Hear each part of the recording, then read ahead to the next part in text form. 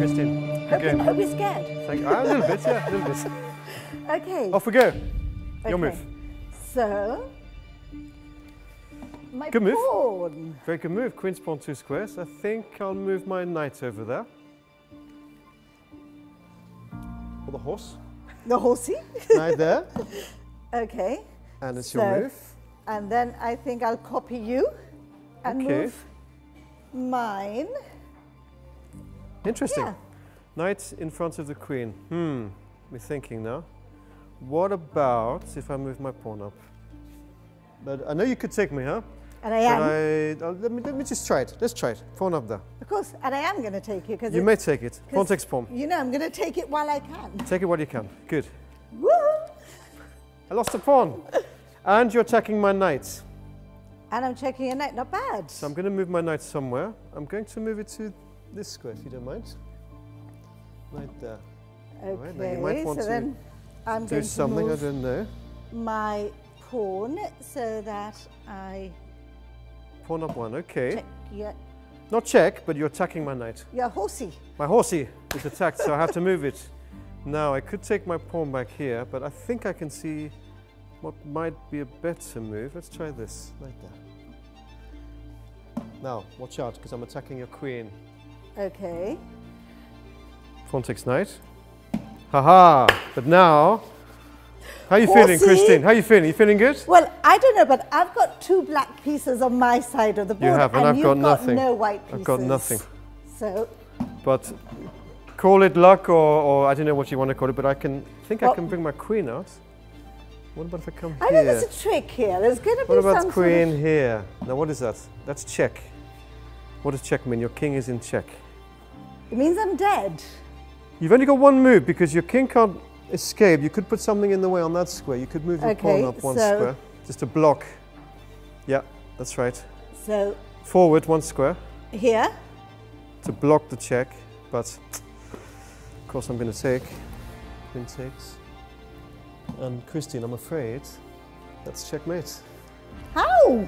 You can't escape. Sorry.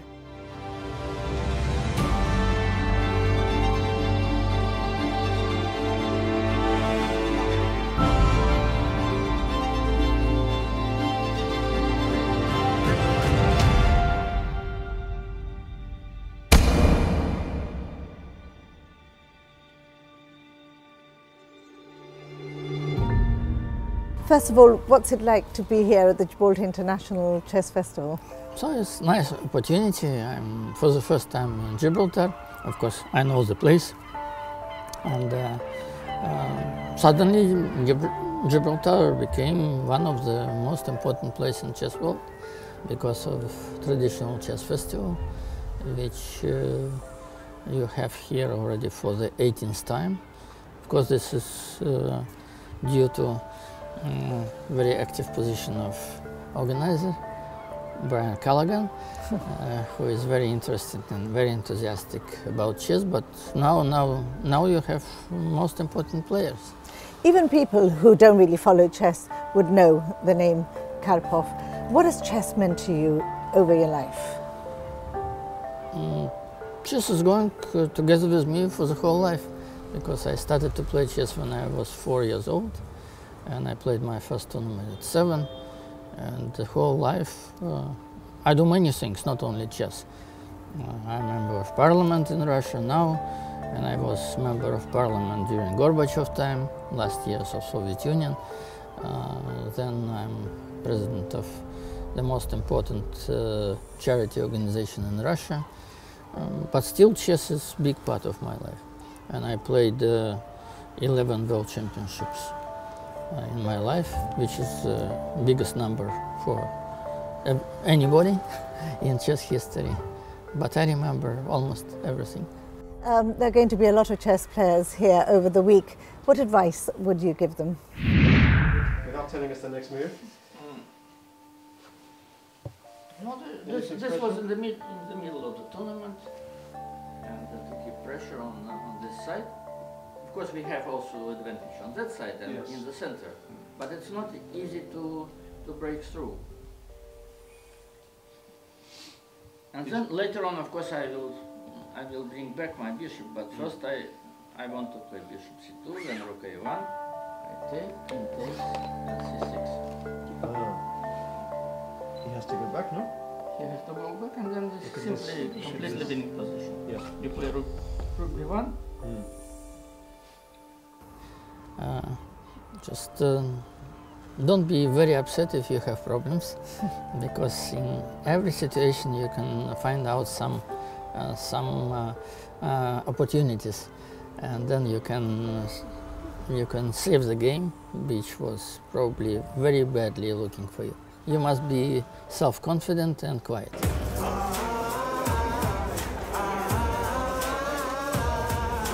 The 12th World Chess Champion, Mr. Anatoly Karpov.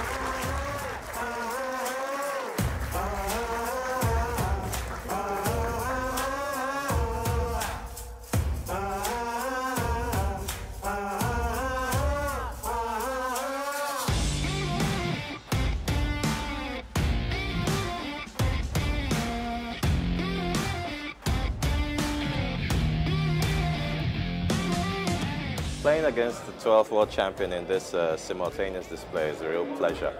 I was so thrilled when this opportunity presented itself, and I was so quick to respond to the email, and I was so happy when I got the email response to say that I was in amongst the 30 that would be playing. It's not every day. I've been playing chess over 30 years, and to get the opportunity to play against a former world champion and such a name in chess is just magical. I'm so looking forward to it.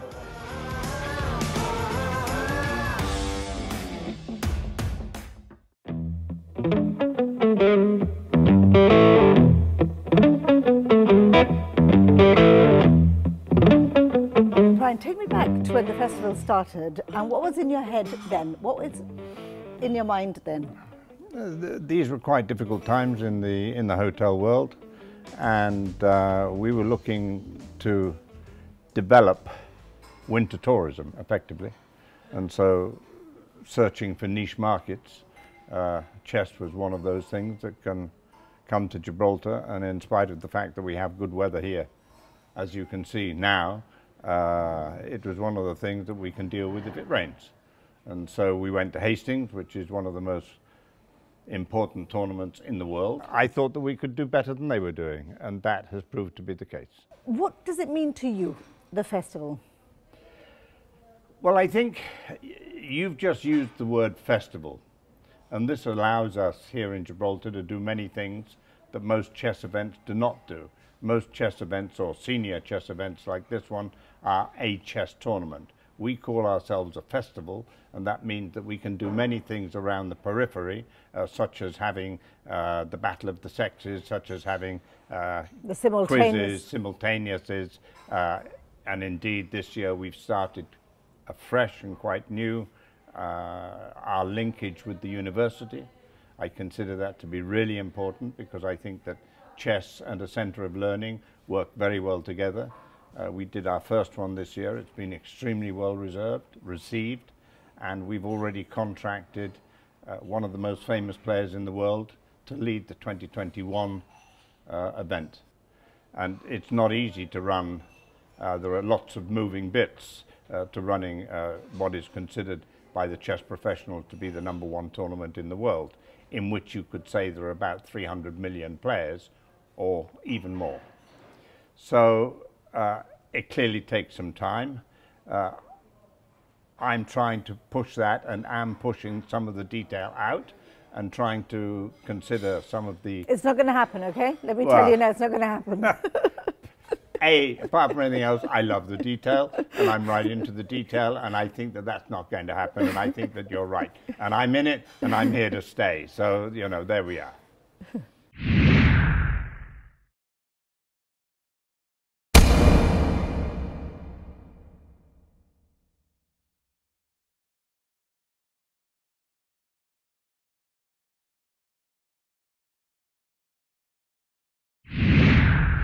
Hello and welcome to Gibraltar, home to the biggest chess festival in the world. We're at the Gibraltar Hotel where all the magic happens, the morning events and the Gibraltar Masters. Masterclasses, simultaneous displays and seminars by the best in the world. Blitz events to some fast and furious chess, and of course, our most awaited evening, the Battle of the Sexes. So I've played in Gibraltar 4 times. I came here as a player, and this is my 6th year working for Gibraltar. So in total, I've been here about 10 times as a player, and now as a presenter of the tournament, like an on-site reporter. So we kind of create content for people who are not able to be here at the festival. Everyone wants to come play here, but everyone can't. So as a presenter, our role is to give the GibChess experience to people across the world.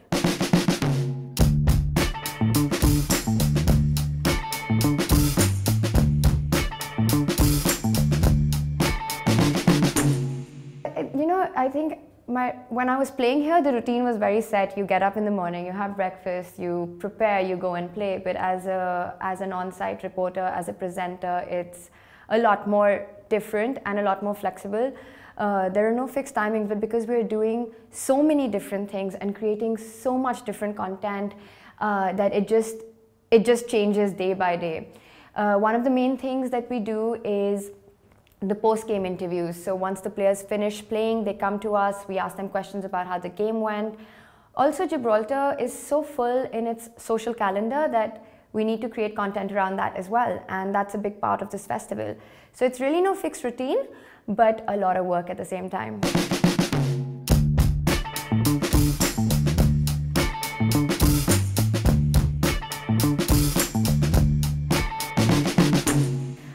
So it's online, and also then what we put out in our broadcast is something that gets picked up by news across the world, whether it's print media or it's visual media, and they use that content in their country. Especially, for example, I can speak for India because I'm from India. There are so many players who have come from India here, even though it's so far for us, Gibraltar, but because of it's the strongest open in the world, just the festival that it is, we have a big delegation coming from India. So a lot of Indian media picks up our content, and then people from India can follow the event.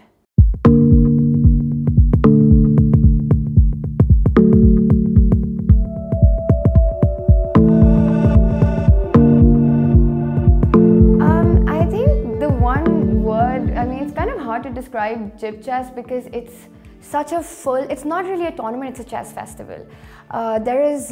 It's the strongest open in the world. You've got players, Gibraltar is far from most of the world, but still despite that, you have players from across the world coming to play in this, well, kind of a small city, but with a, you know, it's a place which has become home for the chess world, like a capital city, because it's hosting the biggest chess festival in the world.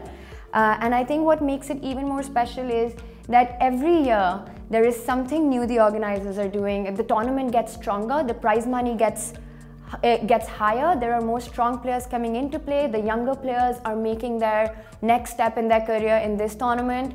And if I have to say as a player and a presenter what makes Gibraltar chess unique, it is definitely, yes, the tournament, which is at the core, the Gibraltar Masters, but it's the social calendar. There is no tournament in the world that offers masterclasses by the best in the world. The Battle of the Sexes event, our Blitz tournaments. There is so much going on. Like I said, it's not a tournament, it's a chess festival.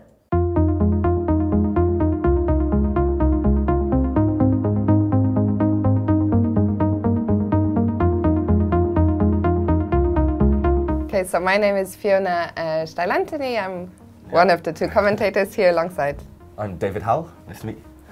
And so we are here, the 2 commentators for the 2020 edition of the Gibraltar International Chess Festival. So every day for between 5 to 6 hours, we talk about the games that are ongoing live, and we explain all the action to the people watching us on the internet from all over the world. That's right, we talk about the chess, we try and analyse the players' thoughts, what they would be thinking during the games. We sometimes get the players in with us afterwards and have a little chat with them. Yeah. And David is actually the chess expert, so he's one of the very best players in England. It's actually his debut doing commentary at that level. He has played here many times before. He has finished in 2nd place. Long time ago. And I try to do a bit more the social side of things. So for example, we have a chat on Twitch, so I try to keep an eye on what people say, what their feedback is, what their questions are. And so it's a very interactive show, I would say. And I also have to give a big shout out to, because it's not just us making the show, we're just here in front of the camera, but we have a great team from Hammonds producing the show. And I think this year it's really been a big step up, and I've worked many tournaments, but this setting is absolutely top quality and world leading in that domain. That's right. I mean, you see nothing like this in the chess world. There are commentary teams, but nothing this professional. For my first time, it's great to work with such an incredible team. And yourself, of course. It's definitely a Beauty and the Beast kind of pairing, I think, here in the studio. I don't think that's true, but it's great fun for us to work together, because this is what we do here. Well, this is our job for these 2 weeks, but we're also great friends besides chess, so I think we have a lot of fun doing what we do. And yeah, it's just, well, we're hired to do this, but it's also great fun. We get to talk about the game we love, so it's just a bonus to be here. And hopefully everyone at home enjoys it too. Absolutely.